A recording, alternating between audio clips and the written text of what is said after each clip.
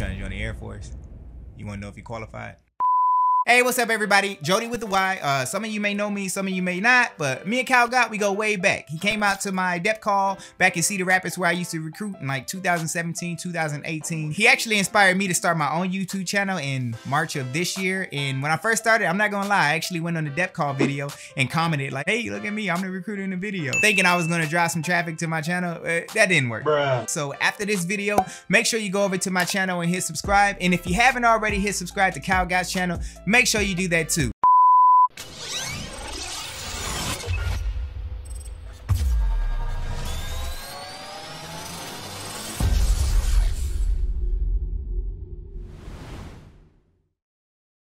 All right, so the first thing a recruiter is going to do when you call is try to determine what component you're interested in. They're going to figure out if you're trying to do active duty, Air National Guard, or the Reserve. And the reason why they're doing this is because an active duty recruiter can't recruit for Air National Guard or Reserve and vice versa. So we got to make sure that you call the right recruiter, and if not, get you to the recruiter you need to talk to. After that, they're going to ask a program you're interested in. They're going to see if you're trying to join enlisted or as an officer or as a health professions career. Once again, they're just trying to determine if you called the right recruiter. After that, they're going to ask your name. The reason why they're doing this, first of all, they want to get to know you, but more importantly, they want to make sure that you haven't already started the process with another recruiter before. And if you did, they want to make sure that there's no shadiness going on or anything they should be aware of. Next, they're going to ask you your birth sex, and they're trying to see if it matches your preferred gender.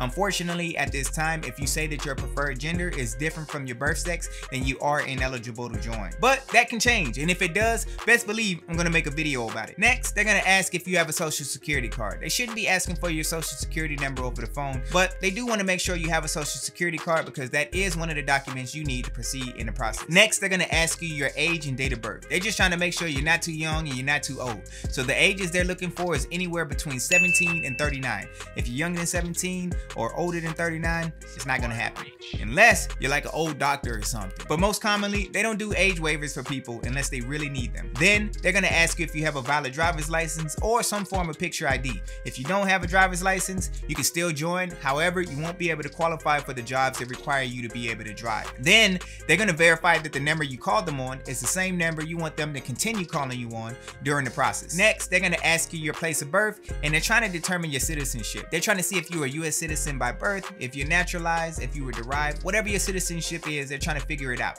If you do not have a U.S. citizenship, you can still join. However, you're going to need a green card or an INS form 551. There's a couple other documents you can use if you do not have citizenship, but the most common one is the INS 551.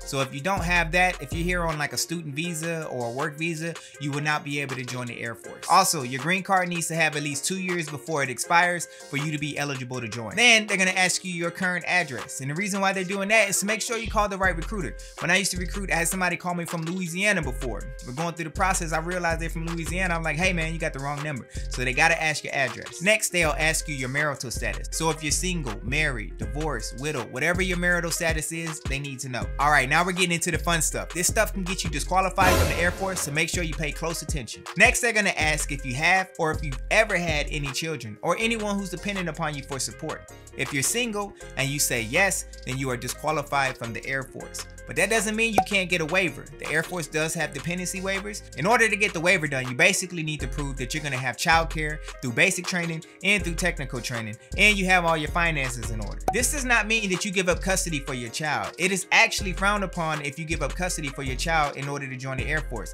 That will render you ineligible forever if you did it, so don't do that. Also, if you're married and your spouse is a civilian, then you can only have 2 children when joining the Air Force. And if you're trying to join the Air National Guard or the Air Force Reserve, that's 1 child per married applicant. Also, they're going to ask you if you expect any changes in the next 12 months. So if you got somebody pregnant, then you're not going to be able to join without a waiver. That fetus is actually considered a dependent. Next, they're going to read a definition to you. It goes like this. A conscientious objector is an individual with a firm, fixed, or sincere objection to the participation of war in any form or to the performance of armed services because of any religious training or beliefs. This basically means that you won't do military duties for whatever beliefs that you have.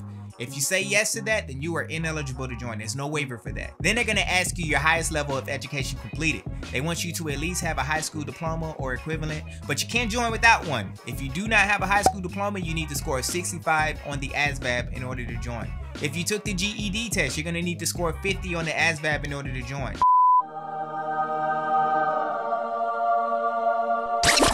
Then they're gonna ask if you have any tattoos, body modifications, piercings, anything like that. If you do have any, you gotta disclose them all. The tattoo rules: you cannot have anything on your face, above your neck. The only thing you can have on your hands is one ring tattoo on any finger, and it can't be more than 3/8 of an inch. As far as piercings go, you can join, you just gotta be able to take them all out. If your ears are gauged, then you're gonna have to get those closed up to the point where no light shines through. Then they're gonna ask you what your present health is like. Have you ever been seen by a doctor for any reason? And have you ever been prescribed medication for any reason? They basically try to get a feel if you're healthy or if you're sickly.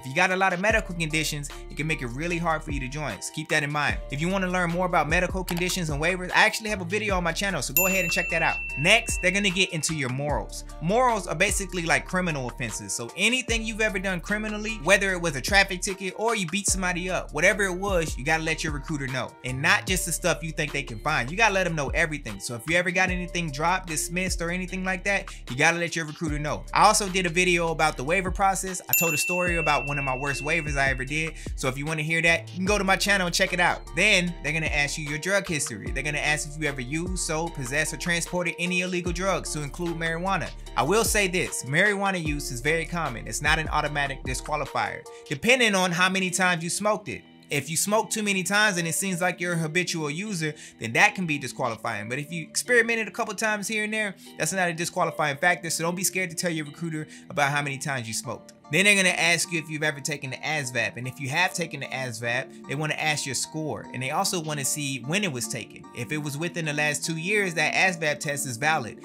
If it's not, then you're gonna have to retake the ASVAB over. They're also gonna ask if you've ever taken an armed forces physical, basically if you ever been to MEPS. And the reason why they wanna know that is to make sure you were never disqualified for any reason at MEPS. Then they're gonna ask if you've ever served in the military before, and they're just trying to make sure everything was good when you served, and also trying to determine your rank if you come back in. Then they're gonna ask if you ever received an Eagle Scout Award, a Gold Palm Award, if you ever won any awards in the Civil Air Patrol, or if you ever been part of the Junior ROTC or ROTC. They're just trying to determine if you're gonna get any extra rank coming into the Air Force. Then they're gonna ask about your finances. Has anything ever gone to collections? Has anything been charged off, repossessed, or have you ever filed for bankruptcy? They're basically trying to make sure that you got good finances. If you do have anything like I just described, then you're probably gonna need a financial waiver, and those are pretty easy to get cleared as long as you can prove that you have a payment plan or you paid off whatever the financial issue was. The last thing they're gonna ask is if there's anyone else involved in your decision-making process. And the reason why they wanna know is because if there is, they want them to come to the appointment too. That way they can sit down with both of you